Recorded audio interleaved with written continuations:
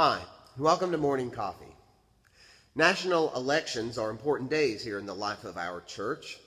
We host 3 different precincts in our building, which means that on election day, like the one coming up in a week and a half, there will be people coming in those doors behind me all day long, from early morning to late into the evening. It's always fun. We have a group that stands here and greets people, welcomes them, offers them coffee, and helps them find their precincts. It's sometimes a little confusing.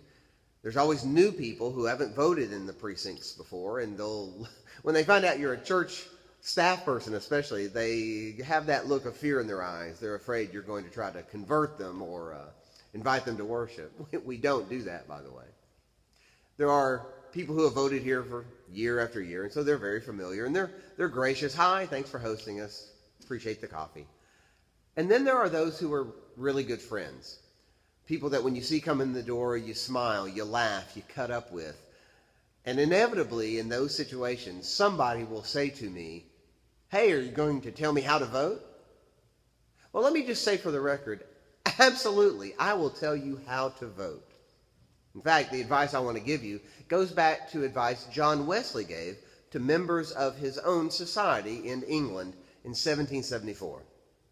He wrote this: "I met those of our society who had votes in the ensuing election and advised them, 1, to vote without fee or reward for the person they judged most worthy. 2, to speak no evil of the person they voted against. And 3, to take care of their spirits, that they were not sharpened against those that voted on the other side." I find John Wesley's advice to be very important in the life of our community and the life of our nation. We are amazingly divided right now as a people.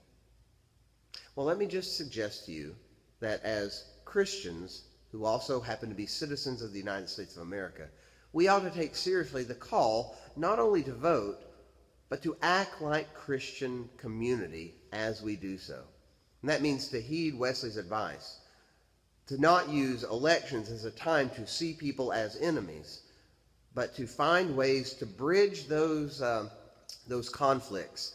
When we see divisiveness, we ought to be the ones speaking into that, some sense of healing, some sense of gathering.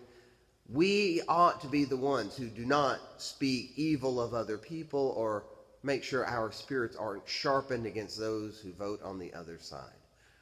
Surely we should be a balm in the midst of what is a difficult situation. So I'll be happy to tell you how to vote.